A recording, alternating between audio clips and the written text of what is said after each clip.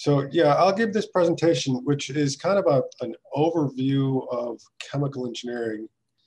I typically give it in the course in Chemical Engineering 100 because not everybody goes to these sessions. But it's just a very simple introduction to what chemical engineers do and a little bit about the department specifically. And then after that, then we can talk about what happens in these first year courses, which is, I think, what you want to get some ideas about. So let's see, I'm going to share my screen, my entire screen. And then we have this. You folks can see this all right? Yeah? I don't have a chat box open, but that's okay. All right, I could, all right, so like I said, this is the kind of the standard presentation that I give, introduction to the major and the profession. And you can see we're at IIT. There's this student chapter. This is the Professional Society of Chemical Engineers. And there's a couple of students that are in that society, and they have pie on their face because we do a fundraiser each year where there's, you get to pie people, you get to pie your classmates, but also professors, which is a little bit of fun. Okay, so here's what we're going to talk about today. I'm going to talk about myself first, and maybe Professor Hahn could say a little bit about himself if he'd like. Then I'll talk about what do engineers do, and a little bit of an overview of chemical engineering. And then at the end, I'm going to talk about opportunities for undergraduate research, and then this professional society, something called the Chemical Engineering Car, which is a really nice activity if you're interested in some hands-on work. Okay, so where do I come from? My name is Professor Chmielewski, but Donald Chmielewski. Actually, with when it comes to the students, I don't really ask them to call me Professor Chmielewski. That I say just call me Don. Don is fine, because you know I want to have a good kind of peer relationship if I can, because we don't have to be formal. All right, so I come from the Chicago area where I grew up. I don't know if anybody knows about West Leiden High School in North Lake. It's right in the west suburbs. Then I came to IIT actually for my bachelor's degree, which was in electrical engineering.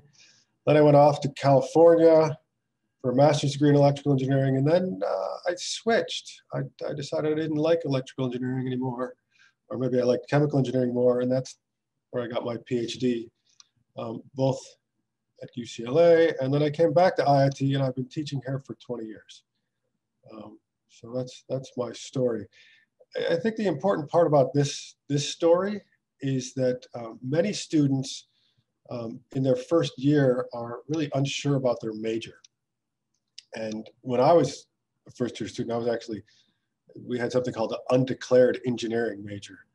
And it wasn't until maybe my second or third semester that I actually selected electrical engineering. I was actually kind of weighing between electrical and chemical.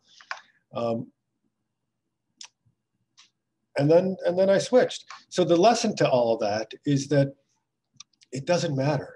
There's a lot of students put a lot of emphasis and a lot of stress about, am I picking the right major?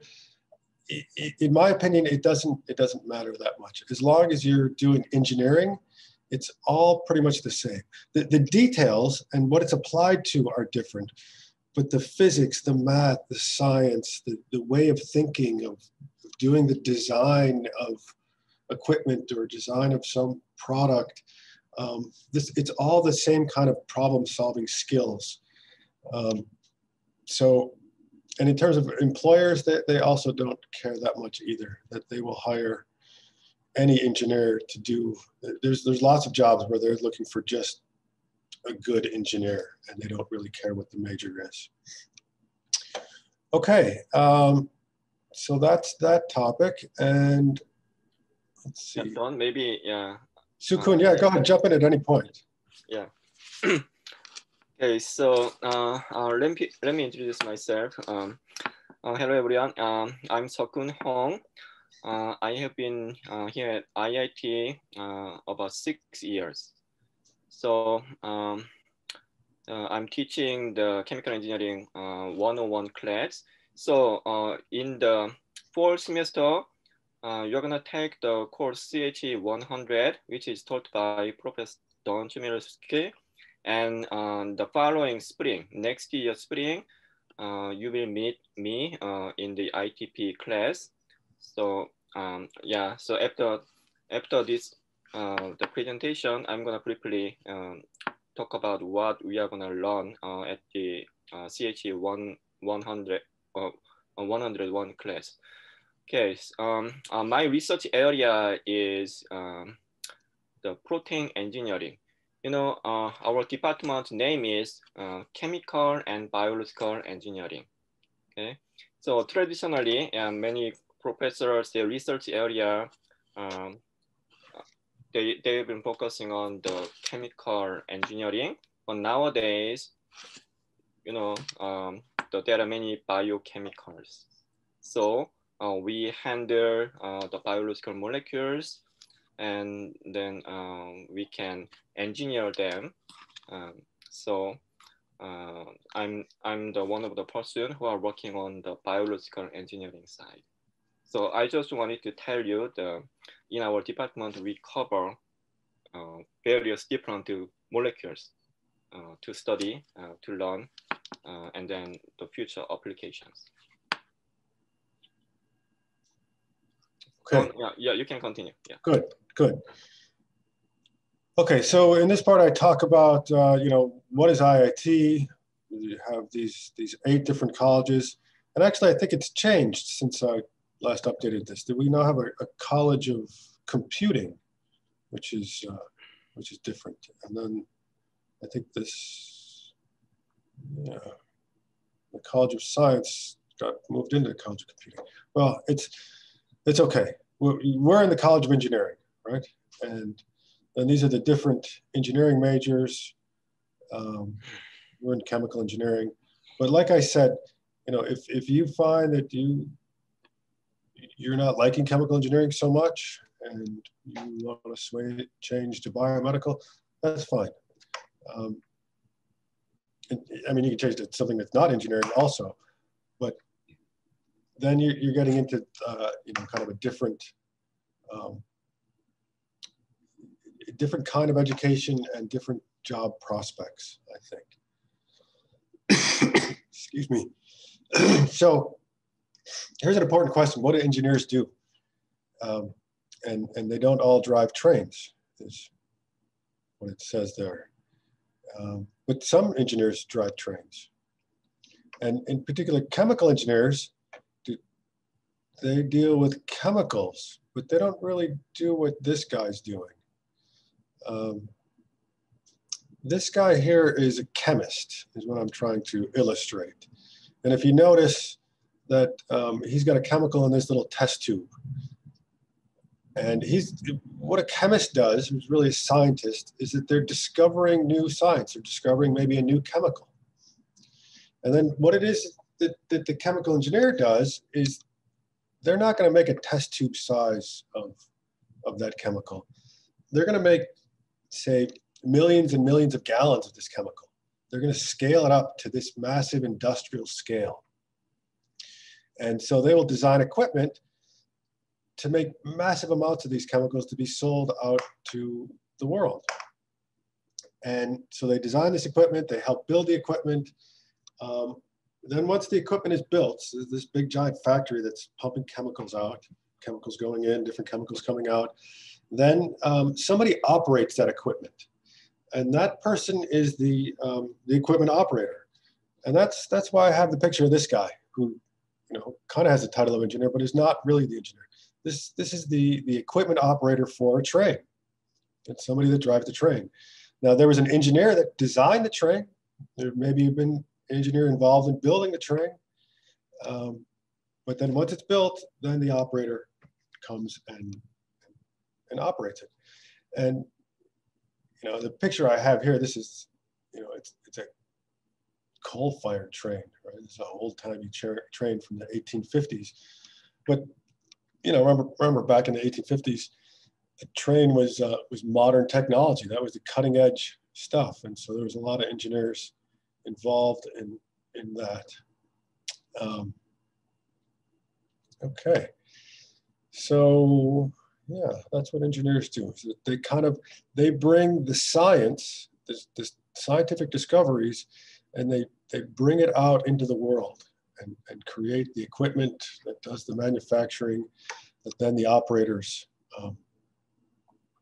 will use that equipment.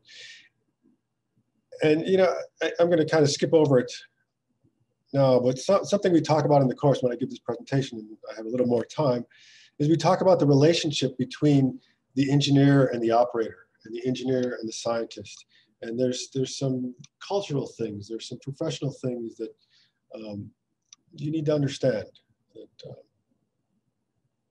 And we talk about those things. All right, so some jobs that chemical engineers typically hold. I just talked about this person of a process engineer in some factory, manufacturing plant. Here I say a plastics factory. And so what a process engineer is somebody that actually works in the plant, but they don't operate the equipment. Basically, they are the manager of the operators. So the engineer will be assigned to some large piece of equipment, and it's their responsibility to make sure that it stays maintained, that it's operating efficiently, that the operators are doing what they're supposed to be doing. And so they're just managing this giant piece of equipment. And after a few years of being there, maybe you move up to, you're managing this whole section of the plant. And then maybe a few years later, you're managing the whole plant. You're just in charge of the whole thing, and this could be a really giant plant of 1,000 people working there, and the plant manager is the one that's responsible for everybody there. So it's really a lot of management responsibility. And then I give the illustration here that it's a wastewater treatment plant.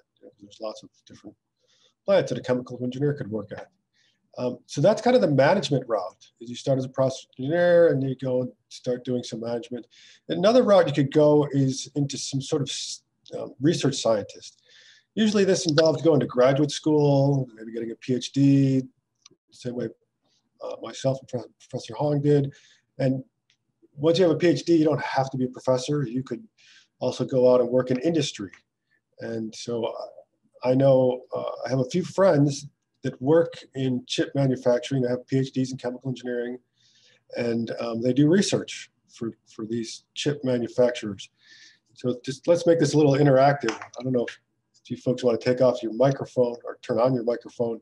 What kind of chip manufacturer do you think I'm talking about here? Anybody? You can type in the chat box, although I can't see the chat box. So Farine, you'll have to tell me what it's, if there's anything in there. Farine Sukun, you want to guess? If no computer chips. Computer chips. Yes, that is correct. One of the people I know, they work for, I forgot the name of the company now. It wasn't Intel. It was the company that makes the machines that the companies like Intel use. So that's a technically chip manufacturing. But then there's a second person. And they work for Frito-Lay. And so they make potato chips. And so there's a whole spectrum of types of plants and things that you can work for. You could also make poker chips, which is really just kind of plastic. You could deal with cow chips, which would be maybe doing some sort of renewable energy, where you're taking the cow chips and converting them to some liquid fuel. All right, let's move on. So you could also be take your chemical engineering degree and go to medical school. So we have lots of students that graduated IIT, went on to medical school, and now are they're practicing.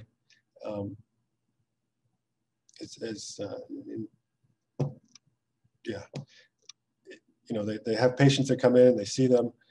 But there's another route you could go in terms of medical school, is you could go into doing more research. And so actually, that's what engineers are a little better suited for in terms of the medical profession. You know, a medical doctor, they have to memorize a lot of stuff. And if I'm visiting my doctor, I want my doctor to have memorized, you know, all the possible things that could be wrong with me, or all the solutions. But if you're doing research, you're not dealing with patients. You're trying to come up and discover new techniques, new surgical methods, new drugs. There's lots of very engineering-like things that you still need to be an MD to do.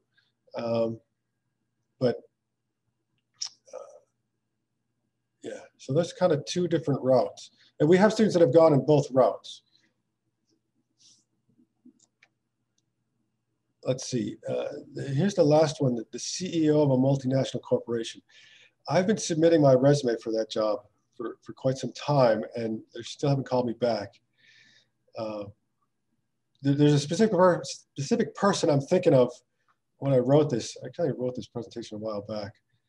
There's a guy named Jack Welch, who was the CEO of General Electric back maybe 10 or 15 years ago. And that was like the largest, the biggest company in the world at the time. It's not the biggest anymore, but so that guy has several degrees in chemical engineering.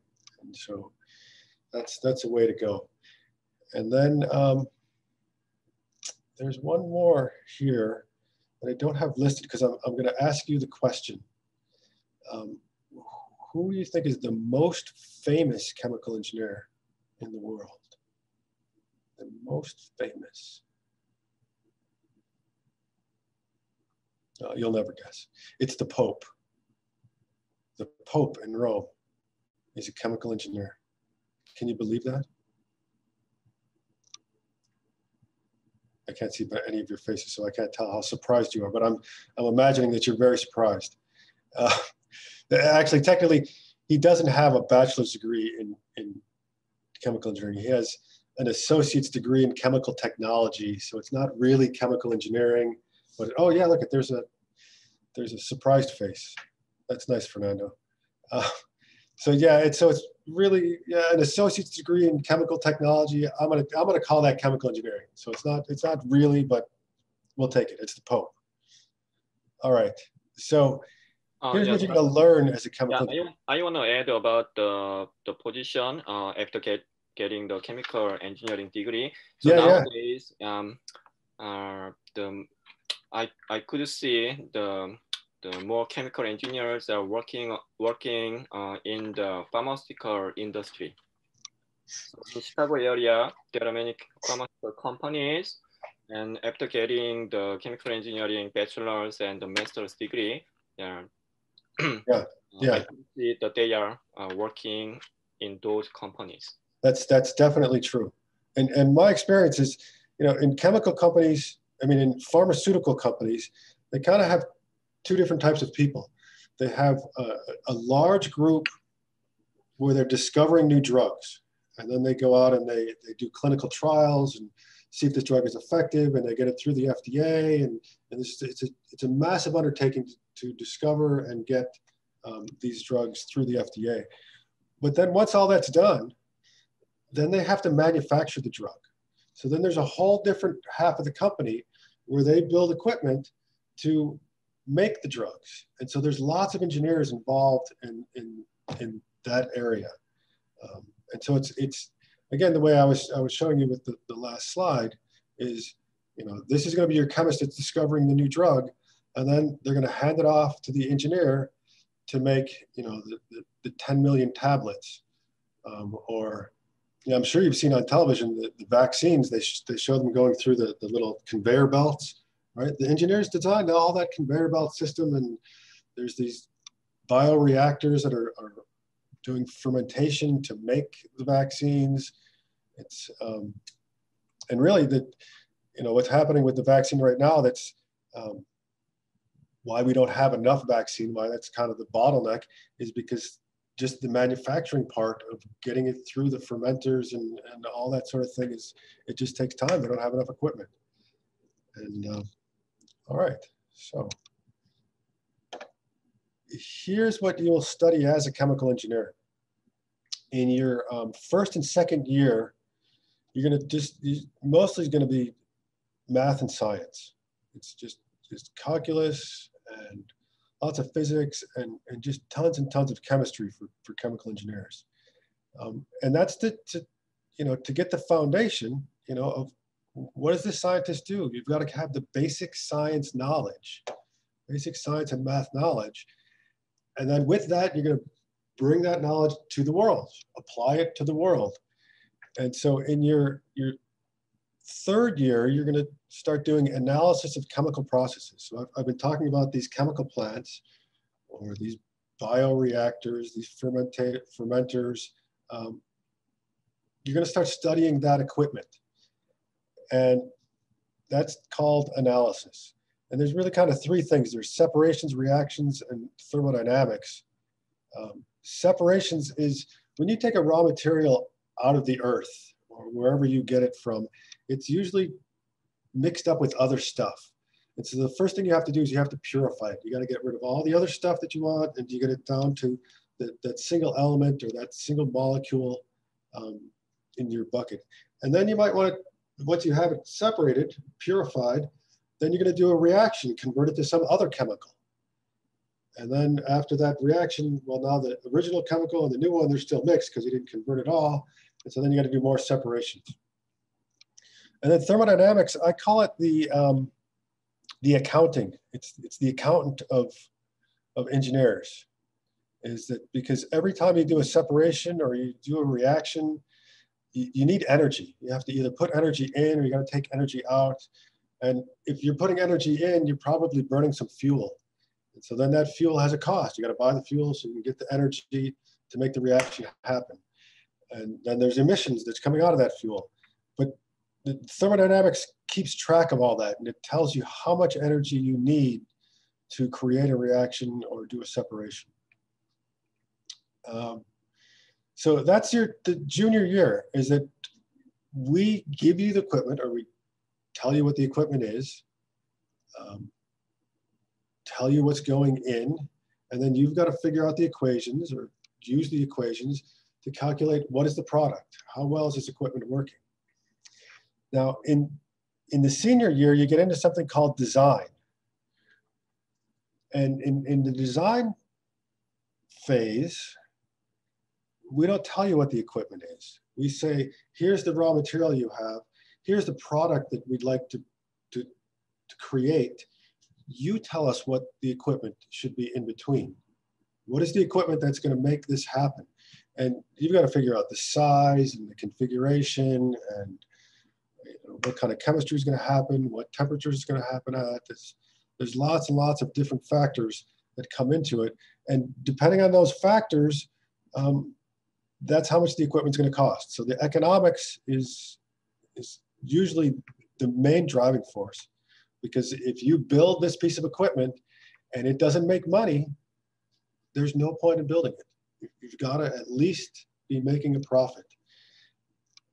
And then while this equipment is operating, and you've got to think about this while you're doing the design, is that piece of equipment going to be safe? Is it going to have some horrible emissions? If there are some waste streams, okay, now I got to design another piece of equipment to clean up that waste stream, because you can't just dump it in the river. You can't just let it go off into the air. You've got to take care of those things.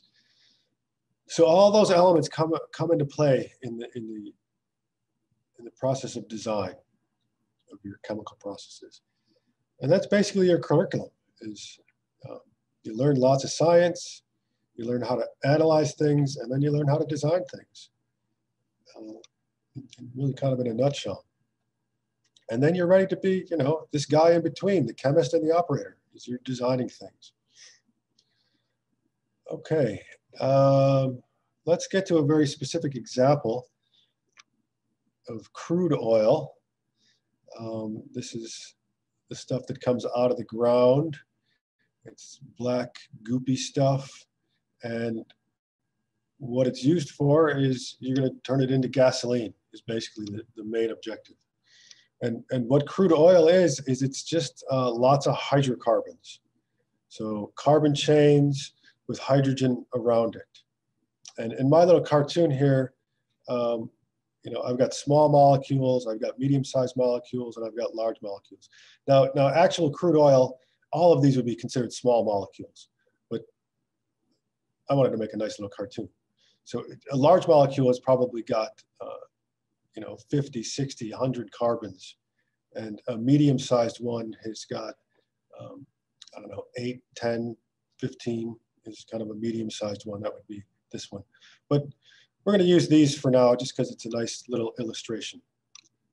And so this oil goes to something called a refinery, which is where they're going to do this separation. They've basically got a bucket that's got all different mixed up molecules, and we want to get those molecules so that the small ones are in this bucket, the medium-sized ones are here, and all the large ones are here. So the very small ones they're usually gas, natural gas that you're going to burn on your stove, or propane or something like that. And then you get liquid fuels, which is your gasoline, and I think that's a C8. So if we were actually doing gasoline, it would be, I'd have 8 carbons here. Gasoline is kind of a mix. It's got, you know, kind of in the neighborhood of 8 carbons. Not all of it is C8. And then not all of it is straight chains like this either. But that's what you learn in your chemistry classes is, you know, all about these hydrocarbons and all the different varieties of stuff. And then the big giant molecules that are, you know, 50, 60, 100 carbons, that's just, it's tar. And mostly they use that for building roads. You know, if you see when they're making blacktop or asphalt, asphalt's basically rocks with this tar in it to kind of hold it together. And it's as thick as you can imagine. Let's see. So here's still a very simplified picture, but it's more detailed than what I gave you. When you get the crude oil in, you do these separations, and you're going to make natural gas, propane. This is your gasoline. There's different, more liquid fuels, and then there's your asphalt and coke. And then from those things, those are usually raw materials for making plastics. So ethylene, polyethylene, lots and lots of plastics are being made out of those things that could be fuels, but there also could be as raw materials for making other chemicals. But what is this? How do we do this separation? So basically the way it's done is you take the oil and you boil it, and which is crazy. That's the first time I heard that. I was thinking, are you sure? Are you serious? That's what you do? You're taking the oil and you're boiling it? It's insane, because you know, oil burns, or you're making gasoline. So you have to be really careful about how you're going to boil this crude oil. And this is a massive safety concern. But the idea is that what happens is when you boil it, the small molecules end up as vapor, and then the large molecules, they stay as liquid. And so once you boil it, you're going to get mostly small molecules, and then you cool it off and you'll get liquid again. So then this bucket will have mostly big molecules, and this will have mostly small molecules. And then you can take the big bucket and you can do it again. And then you'll have mostly really, really big molecules and kind of medium-sized ones. And then out of this bucket, you could do it again, and you have medium-sized ones, and then the really, really small ones. And you can do it many, many times. So this is more of an illustration of what's happening in this thing called the distillation column. And there's kind of these trays that are going on inside, and the crude oil is going in here. And what's coming out is, these are all the light molecules, and then what's coming out of here at the bottom is just all the big molecules. And they can even take things out of the middle. And really, each one of these trays, you should think of it as, you know, doing one of these things. Each one of these things is happening in one of those trays. is kind of the way to think about it. And this way works better. You know, this is how you would do it if you were in a chemistry lab. This is how the chemist does it, in kind of this batch sort of way. When you get to where you're making millions and millions of gallons of gasoline, you know, a small refinery, medium-sized refinery, will take 100,000 barrels of oil in every single day. Every day, you know, a barrel of oil, right? The 55-gallon drum. Well, it's not exactly 55, but you've seen those before. So 100,000 of those every single day goes into this plant. And so you couldn't possibly do it in this batch kind of way. You have to do it in this continuous operation where it's continuously being fed, it's continuously doing these operations of separation, and that's just the flow is coming out every time. Is there a question? Somebody have a question? No. Okay. And so that's what a lot of chemical engineering is taking what the chemist figured out in the batch method and converting it into a continuous plant, which is economically a lot more feasible. Yeah. All right, so here's some pictures of some actual distillation columns. And you can see they're just massive in size. I want to, you know, all this scaffolding, these are like little ladders where people can climb up and they can do inspections and stuff. And the same thing here. These are all the little platforms where people can get inside there and fix it when it's broken and stuff like that. So yeah, big stuff. Let's talk a little bit about this asphalt, because, you know, depending on what crude oil you buy, you're kind of fixed on what your products are going to be, because we didn't do any reactions. All we've done is separations. And we've got kind of enough roads already. We've got enough, well, we could probably use to fix some potholes, but there's more asphalt out there than we really need. And in fact, the crude oil that we have today has got more heavy stuff, more big molecules than the crude oil that we've had in the past. You know, kind of all the really good crude oil is, it's kind of a little more scarce or harder to remove. And so the stuff that's easy to remove now has got, you know, more large molecules. And so one way to deal with that is if you, we'd like to convert these large molecules into gasoline, because that's what makes money. If we end up with these large molecules, we're kind of stuck with them, we want to do a reaction and convert it. And so it goes on inside of this reactor. And basically they use these catalyst pellets, high temperature, they're going to crack the molecule in half, which, you know, my little lightning bolts make it look like that's happening. So if it gets chopped in half, these two halves I'll have two molecules at that point, but neither one will be happy. If you've done much chemistry, the carbon doesn't like to have kind of a dangling bond hanging there. It needs another hydrogen there. So in these reactors, either they'll add hydrogen so that it'll fill in that gap, or if they don't, then a carbon will have to fall out so that, let's say, this hydrogen goes over here, and then this one goes over here, and then this carbon is left by itself. So that creates a little bit of a problem. And so that's what's going on in this fluidized catalytic cracker. It's called catalytic because there's these little particles that are the catalyst that helps the reaction take place. But when the reaction takes place, then carbon is left on those particles. And if enough carbon builds up, then the reactions can't get to the catalyst anymore. And so they send it to this thing called the regenerator, where they burn off the carbon, and then they send that catalyst particle back into the reactor.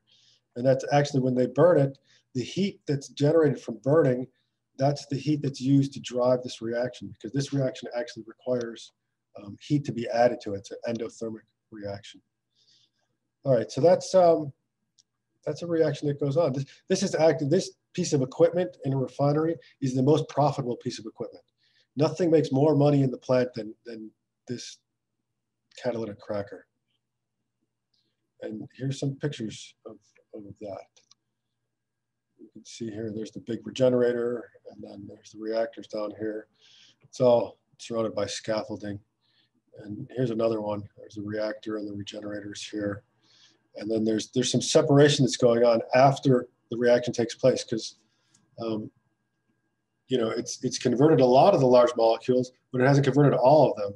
So they need to, again, do a separation so they get all the small molecules separated from the big ones, and then the big ones go back in. All right. There's one more thing. We got 20 minutes left. I want to go fast now so that we can have some more time to talk. Inside a fuel, there's sulfur and nitrogen. And I didn't talk about it yet, but it's there. And if it stays in there and then you burn the fuel, like in your car, it's going to create sulfur dioxide and nitrogen dioxide. It's going to be a problem. This is going to cause acid rain, smog, and there's a lot of pollution caused by these molecules in the air. And so we'd like to remove them from the fuel. And in terms of the refinery, that's what they do, is they've got to remove this stuff. That doesn't stop this reaction, because that's going to happen. In your car, in the exhaust system, there's something called a catalytic converter that makes this reaction go backwards. So that if there's any of this nitrogen dioxide in your exhaust stream, there's these platinum catalysts that the exhaust has to go through, and it makes this reaction go backwards. It's actually kind of magical that it works so well. The problem is that the platinum in the catalyst converter is a little expensive. And if you've ever had to get a new catalytic converter for your car, it's not cheap. All right, so but in the refinery, they want to get rid of the sulfur and nitrogen. So they do this reaction. They take the dirty fuel and they put in hydrogen. And that's going to convert the elemental sulfur and nitrogen into this hydrogen sulfide and ammonia. Now, we haven't gotten rid of the sulfur and nitrogen, but what's happening now is that when the sulfur and nitrogen are in this form, then when I come out here, I can do another distillation, and these molecules are easy to separate. These, when they're just the elemental molecules, it's very hard to do the separation. So this reactor is for that purpose. Again, I'm short on time. Normally I ask, do you see a problem with this equation? And yeah, there's a stoichiometric problem. It's like a pop quiz. This 2 should be, this 2 should be a 3, right, to make this balance. But we don't have time for quizzes right now. But usually we do a quiz. All right, so there's a picture of the hydrotreaters. They're much smaller reactors. It kind of goes, there's one. It goes in, you lose some sulfur, then lose some more, then lose some more, and then it does a distillation for that separation. Okay, so let's talk about undergraduate research and this AICHE ChemiCar stuff. So one thing that's unique about IIT is that the student to faculty ratio is quite low compared to some other schools.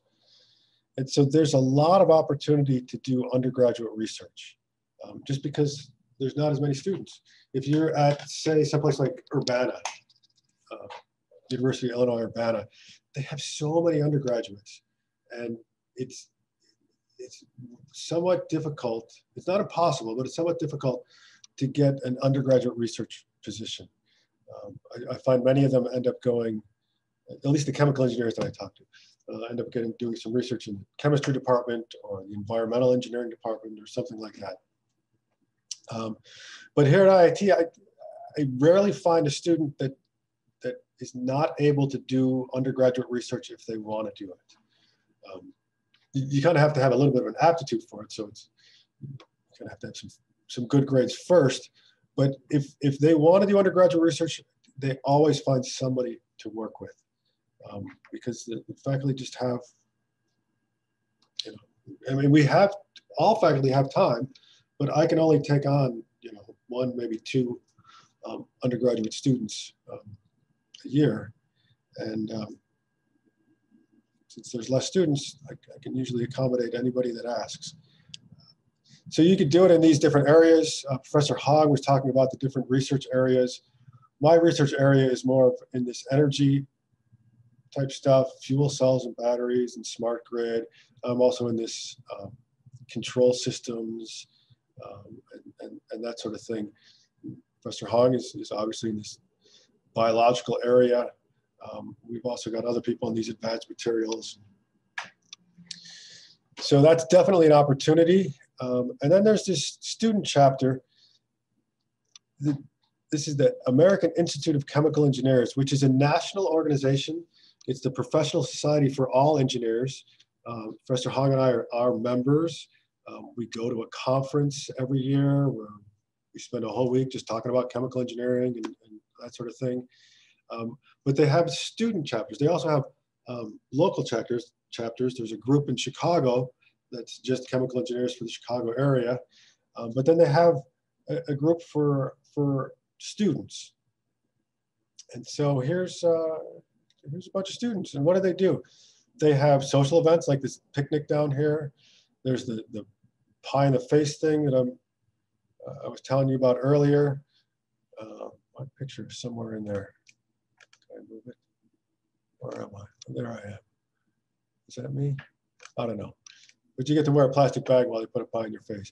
We go on to tours of actual chemical plants. So this is where they went and they talked about the fluidized bed reactors and those sorts of things. And another thing they could do is this chemical engineering car, which is the picture here.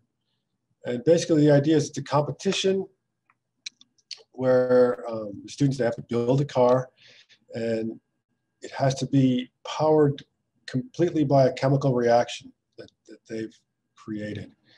And then the idea of the competition is that you're given a certain distance and you need to make your car go exactly that distance. The problem is that they don't tell you what the distance is until the day of the event. Well, actually an hour before the event, they'll tell you what the distance is. And you've got to figure out how to make your chemical reaction produce just enough energy to get your car to go exactly that distance. So there's a lot of calibration that students have to do in advance and figure out how to get it to work. And there's this kind of stopping mechanism that they've also created. I think it's a better picture. This year I had that cool hawk. This year, this picture is from a few years back, maybe 3 or 4 years back. This year, their car is, they call it the Mario Kart.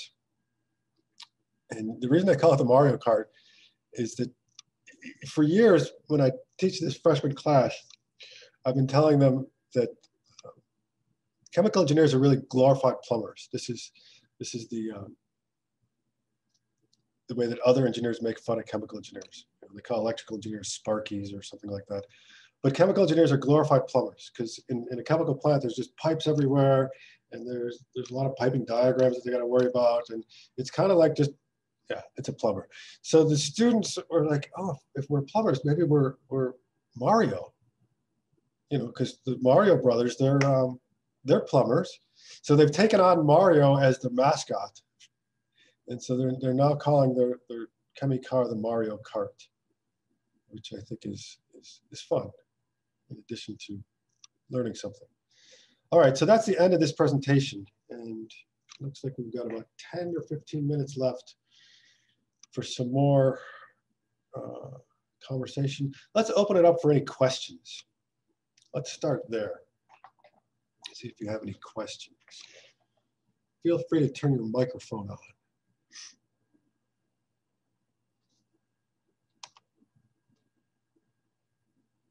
So Donald, I have a quick question. Yes. You talked a little bit about AICHE and the field trips that they take to different chemical plants and other areas. With our location being in Chicago, can you name a few examples of field trips that they've taken and have they been easily accessible? Yeah. So one tour that they do pretty regularly, maybe every 3 years, is a wastewater treatment plant. And in Chicago, there's what called a Stickney wastewater treatment plant. And apparently this is the largest wastewater treatment plant in the world. And so this is where they take the sewage and they clean it all up and then they send it out into the river. And there's just a lot of chemical engineering that goes on there. In the past, we've gone to steel mills.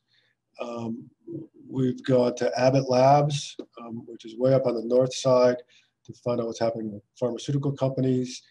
Let's see, what's the other one that we go to? US Gypsum, where they make the wallboard for building houses. If you look on your wall, you've got, what's that called? Chalkboard, not a chalkboard, but that name is, I'm forgetting it. But yeah, there's just lots of places in Chicago that we can go to. But the key is the students have to make the connections with the companies and arrange the tours. They also do a weekly series where they invite engineers to come to campus and give a presentation about what they do. Sometimes it's a formal presentation like I gave you here. Sometimes it's just the engineer says, I'm going to tell you my story. And this is where I went to school and these are the jobs that I had. And then they'll just open it up for questions. So that's another thing. Chicago has got lots of engineers. It's got a very strong chemical engineering community. So there's lots of folks to draw from. But the thing that's really the best part of this AICHE business is that it's an opportunity for students to learn about leadership. And this is the kind of the soft skills that you don't learn in calculus class. I was talking about how engineers are typically end up being managers. The first job is a process engineer. And being an engineer is really not all about equations. You got to know the equations, and you'll use the equations maybe one day a week. But the rest of the time, you'll be managing projects and communicating with people and writing reports. And all of these skills are really important. And being part of something like AICHE or some extracurricular activity is how you learn those skills. And there's lots of opportunities at IIT to participate in those things. And we strongly encourage students to do that because it's an important part of their education. And also there's the iPro classes, which are really all about doing those same sorts of things in terms of project management and that sort of thing. That's a great question. It's like you almost planned that question. Anyone else? Leah, Fernando, Leo, Zaya? I had a question about the different, I don't know if they can be called departments you were speaking of engineering. Yeah. For example, is there some overlap between like the chemical engineering department and, for example, material engineering? Was like they were described as two separate when you were discussing about switching out majors? Yeah, they are different departments, and in fact, in the mechanicals and material engineering, mechanical, aerospace, and materials engineering department, there's actually 3 majors there. That as an undergraduate, you could study mechanical engineering, or you could study aerospace engineering, or you could study materials engineering.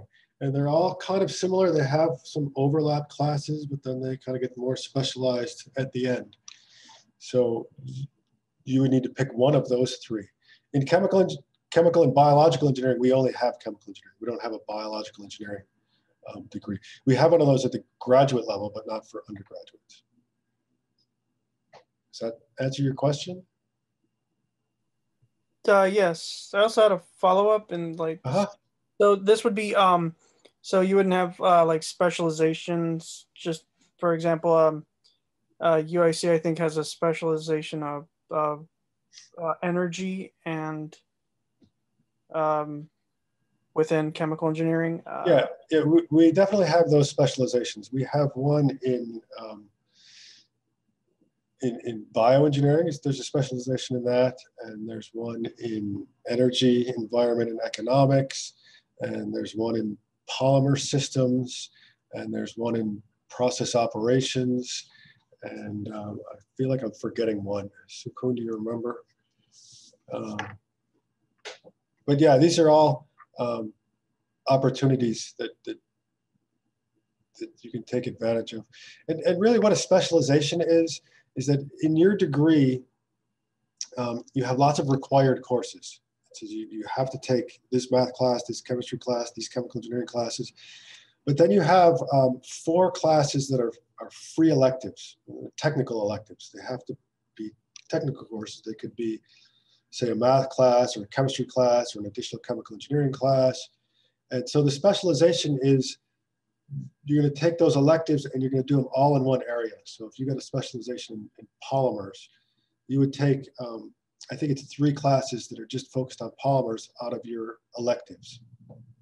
If you did it in energy, then you'd have to take 3 classes in energy related areas. And you've got a kind of a choice of which ones you want to take.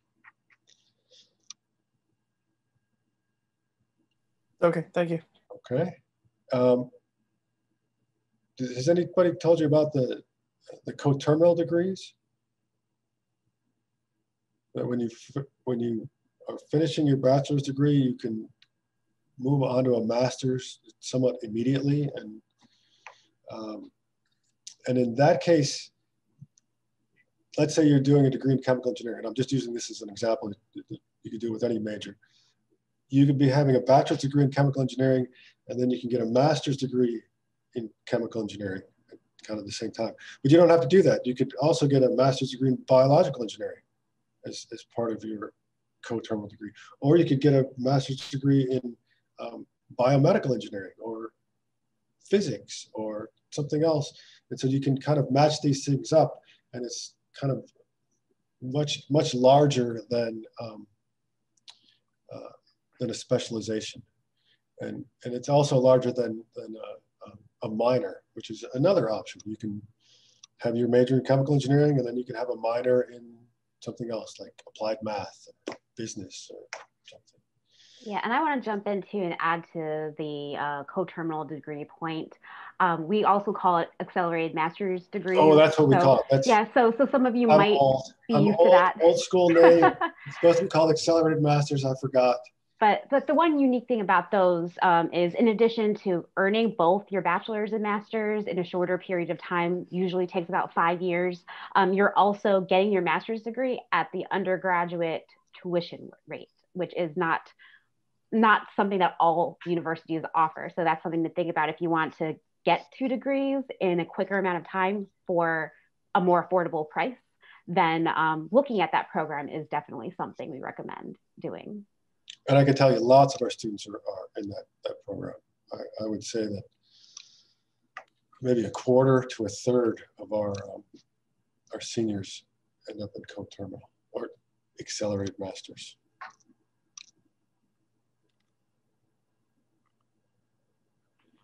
Any other questions? Yeah, I had one. Does Illinois Tech offer, just have connections for like postgraduate employment or internships for their major? I can go ahead and take this one. Go ahead. Yes. So we have this department. It's a program called the Elevate program, and they're really our central hub to connect students, not just to internships, but also co-ops, also special projects, competitions, and other areas. And so their office works very closely with the student to identify their areas of interest and connect them to the appropriate office. Our career development department also does a similar thing where they help students with interview prep and internship prep. And our student organizations are actually a really, really big resource that a lot of incoming students do not think about. I think Donald mentioning AICHE, those students set up actual connections with current students to meet different mentors and professionals within their degree programs to help them learn a little more about the companies that they work for, the day-to-day, and make those connections too. And so because our students are very hands-on with planning those events, they actually make those connections directly rather than having to go through a professor or having to go through a specific staff member, which I think really strengthens the relationship and the networking and practicing that networking aspect too. Yeah, that's very important. The whole networking, that's how people find jobs. It's really not, you go to monster.com or whatever the TV commercials are. It's really about networking and knowing the community. And we're very active with the Chicago local section, and they have monthly events, and we encourage students to go to these dinners. They're welcome to go and meet the professional engineers that are out there. And they know which companies are offering jobs or who's looking for somebody, and that's how you get to know these things, is being part of that community and networking and making a good impression with people out there. Leah, I'm trying to think of the answer to your question about how do you combine the smaller hydrocarbons to make bigger molecules, and I'm trying to remember the process. I think it's called a Fischer-Tropsch process is what they do. They have to break it down. So this is how they got this thing called coal to gas. And I know we don't want to talk about coal these days, but there's a way that you can take coal and you put it inside of it's a gasifier, and it takes the carbon in the coal and you add water, and then it makes like hydrogen and CO, and then you can take the hydrogen and CO as kind of like little tiny building blocks, and you put it to this Fischer-Tropsch process, and it'll put them together in certain ways and make bigger hydrocarbon chains, and they'll get big enough that they'll end up being liquid fuel. It's not exactly the same as gasoline, like synthetic gasoline, but there's definitely a way to put them all back together. But you got to break it down into like the very smallest pieces of just carbon monoxide and hydrogen, and then you can kind of put it back together.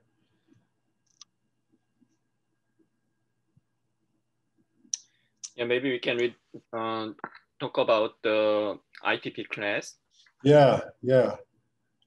So the way that it works is I teach the first class, and what happens is that you'll get in contact with me, or we will start getting in contact over the summer, because I will be your academic advisor. And I'll help you select courses for the fall. And then one of those courses will be the ITP class. And so then I'll see you in the course.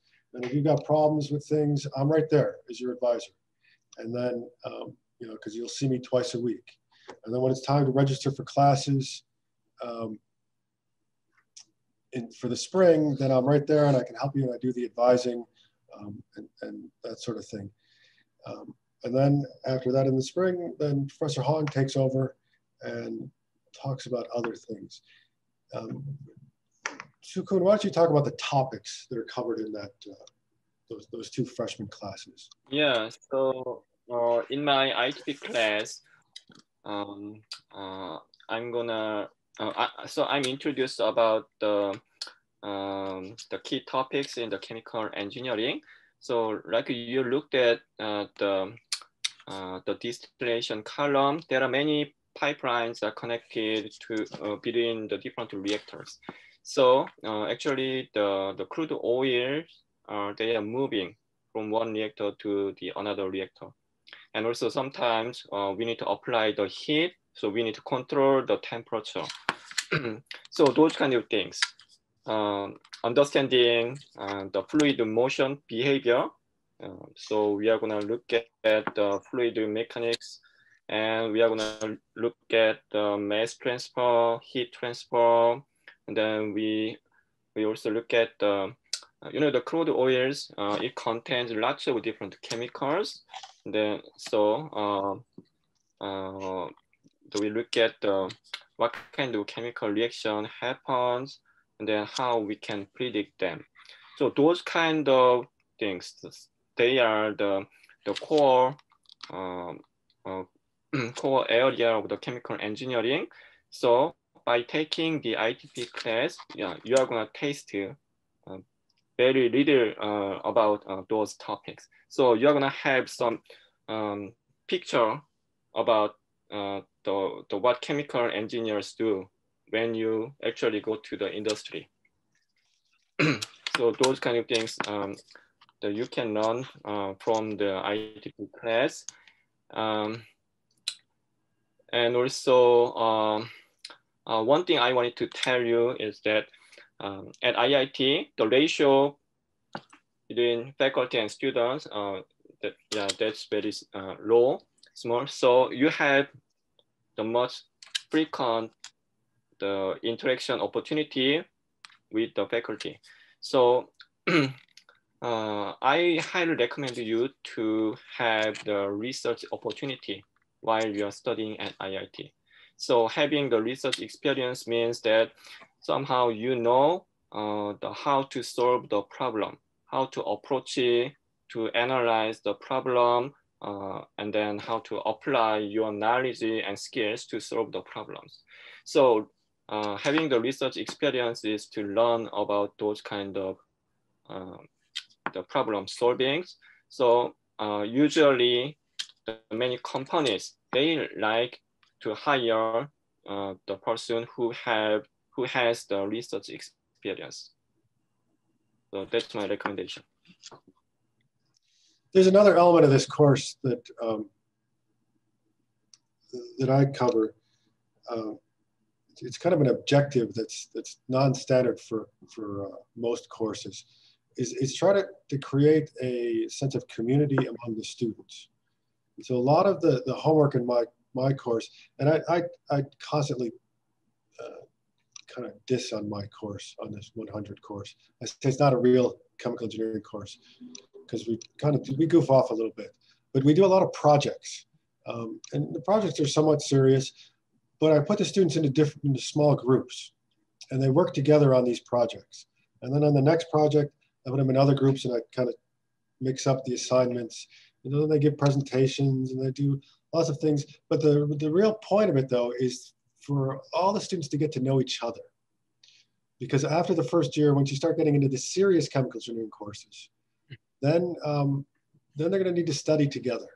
And one of the things that I like the most about IIT is that the students, they study together, is that they're very communal about how they study and try to work things out in classes. I've seen at other universities, they're very competitive and they don't even want to study with each other because then they'll give the other person an advantage, and it's a little bit cutthroat. IIT is very good about, that's our culture, is that we help each other. So that's another element of these first year courses.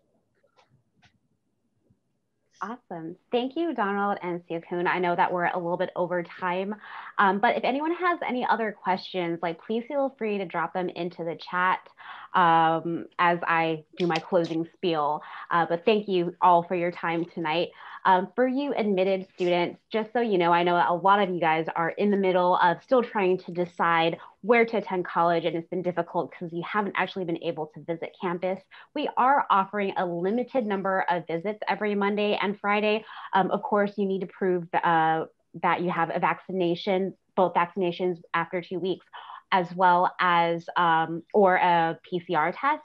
We are also going to open up the opportunity to have summer visits. Our SOAR leaders, those are our orientation leaders, will be leading very small, limited groups of about 5 to 6 admitted students. So you will have the opportunity to tour campus and meet students. We'll release information on that a little bit closer to the summer when we look at the numbers and how we can accommodate everybody. In the meantime, both professors have dropped their email addresses into the chat room or chat box. So if you all have any follow-up questions for them, please feel free to reach out. They are here to help you and answer your questions about the program. And with that, I guess this is the end of tonight's event. So thank you again, everybody. And I hope to see you all in the fall.